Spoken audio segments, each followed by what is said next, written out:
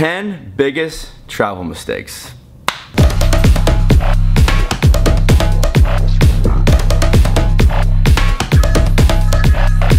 Creating too much of an agenda instead of just going with the flow. So there are pros and cons with both, obviously. If you have an agenda and a plan, that's a good thing for sure. But if you have too much of a plan, that means that anything that kind of gets thrown your way on your travels, you no longer can just kind of stop what you're doing and go with that. You can't just take a new route because you've already got commitments in place to do certain things that you've set up for the day, which, like I said, is a good thing, but it kind of takes away new opportunities that you have. And honestly, going with the flow is a huge part of travel. So you kind of need to find that balance between having too much on your plate and having too much, let's just go with the flow. Plan out a few days of your trip and then leave another few days open for whatever else you want to do. For some things that you may have missed, the last few days of your trip free are great ways to catch up on those things. Not being mindful of your surroundings. When traveling, you'll find yourself being extremely present in the moment, and you may not be as mindful as to who and what's around you and what's going on. We've been in scenarios in the past where, at the time, we're being a bit too noisy, or a bit too boisterous, or maybe some people are even swearing. If there's families, if there's kids, you gotta know. And although traveling is a lot of fun and you're real in the moment, whether you're about to scream and do a cliff jump or something, if there's little kids around, you can't use bad language. And if there's families around that are trying to have, their own peace and quiet, you got to be mindful of that. Be a bit more aware of your surroundings and you'll be a bit more respectful. Fighting for the cheapest price when you probably shouldn't. So when you find yourself traveling in other countries, a lot of countries don't have as much as you. And one thing you notice around, especially touristy locations, there's things to buy, things to see, and they're always trying to sell you at a bit of a higher price. You've got to remember though, even though part of the game is to barter and find the best price, don't always try and lowball them completely. It's not always good to find the cheapest price. Think about who you're bartering with and choose how much you want to spend. It's great playing the game of bartering and getting the lowest price, but you don't always have to. Just think about it next time you're buying a little trinket on the side of the road for your mom. Packing too much. What is this? Oh no. So Josh, how long are we staying for in this hotel? 1 day. D-bag, are you a wardrobe queen Or too little. Really, the biggest key for you to know is how long you're going and where you're going to. What are the climates like? What's the weather gonna be like? So hopefully you've got the weather app on your phone and you've checked for the duration of your stay at place X what the weather's gonna be like so you can pack accordingly. I think the biggest thing that people do is overpack. Personally, and actually, you know what, for the rest of the guys too, yeah, I'm looking at you. Generally we overpack. But we're getting to the point now where it's not really as much of an issue because we've done this a few times. The other thing, if you underpack, it's not so bad because you can at least buy something else that you need there.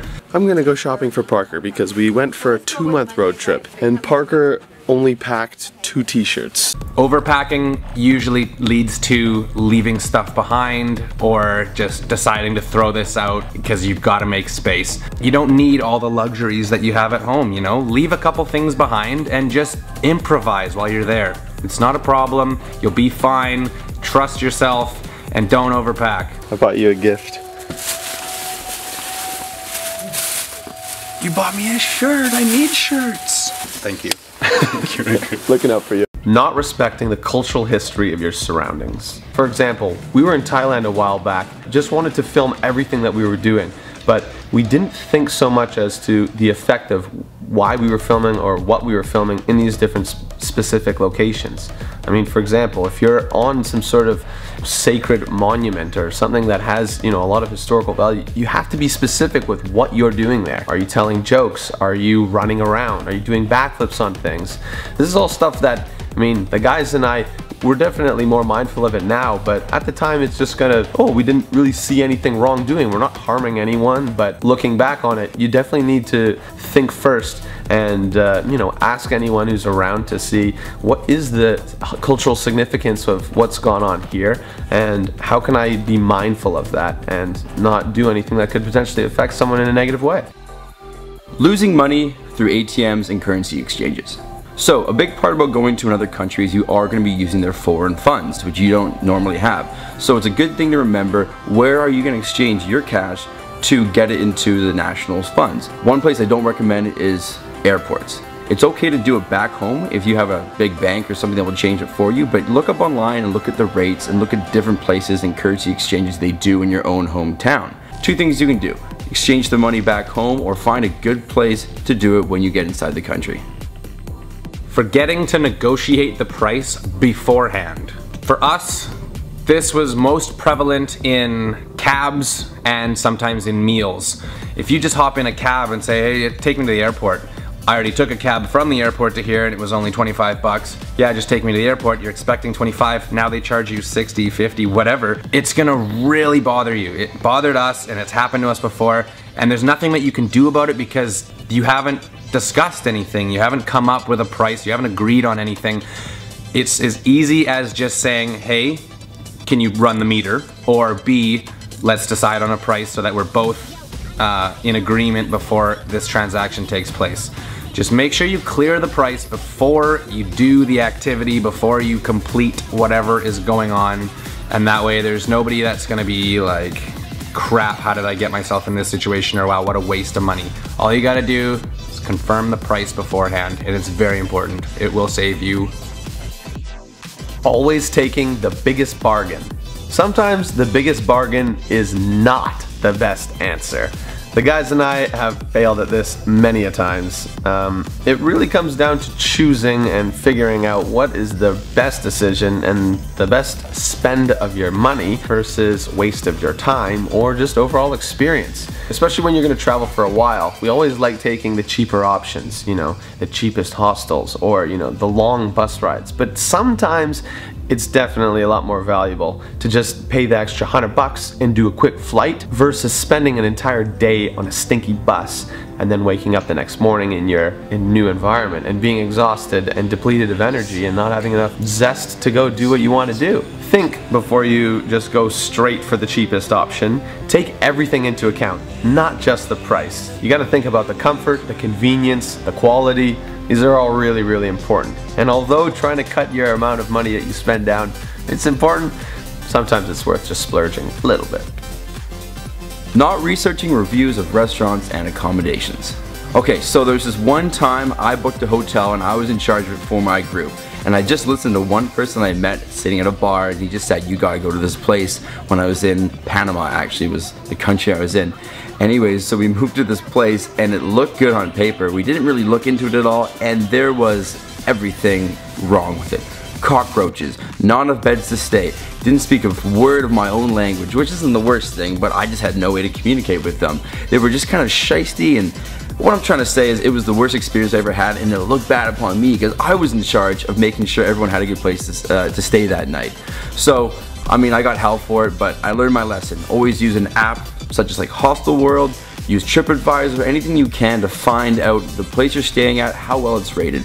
Because in this day and age, with everybody traveling, lots of people are leaving wealth of information and good travel reviews, so you can be sure if you do the research that you won't end up in a situation like I did. Not being present. As vloggers, it's incredibly difficult to do this. I find a lot of the time we sometimes miss out on an experience because we're filming everything so much. We arrive at a new location and the first thing we're doing is pulling out the camera, the tripod, the glide cam, you know, okay, what are the angles we're gonna shoot? You know, oh, what kind of selfies can we take here? It sounds narcissistic, but at the same time, doing this as a job, in a sort of a sad way, we do lose a bit of the experience. So this, I'd say, is one of the biggest mistakes you can make while traveling, is trying to document your experience. And although documenting it is a lot of fun, you know, you end up being able to have pictures and videos of your time abroad that'll last forever. It's really important to just put the camera down and be present with your surroundings and just take in everything that your environment has to offer you. Sometimes that's just sitting and looking in one direction and letting your mind flow freely, or experiencing it with the people around you. There's so many times that we've traveled where we just all put our devices down and experience it alone or together. It's just like this overwhelming rush of calmness, of peacefulness. You become present in the moment. You really embrace your surroundings and then pick up the pace, pick up the camera, and get back to work. I'd say that's probably the biggest travel mistake you can ever make, is to do an entire trip focused on just trying to take pictures and document and share Instagram pictures. You don't end up experiencing anything in the moment. So take our pieces of advice, please. If you enjoyed the video, hit the like button. Feel free to share it and subscribe. Also, this is a really fun opportunity for you to leave some comments with some of your biggest lessons learned from travel mistakes. I'm sure there's going to be a lot of different variety from you guys. We would love to hear about it. The ones that we just talked about, these are kind of our own personal ones, but I know there must be an assortment of other ones, and you guys probably have some really great stories for us. Leave them below. We'll get back to you. We want to hear about it. Thanks.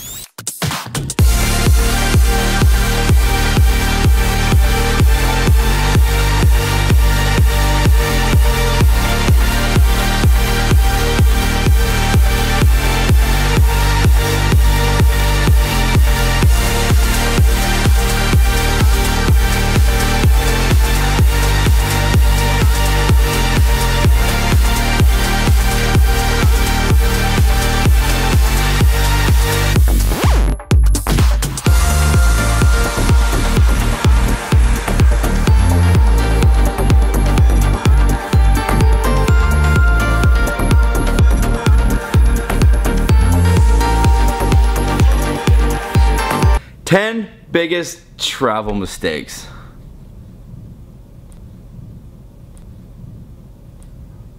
Cut.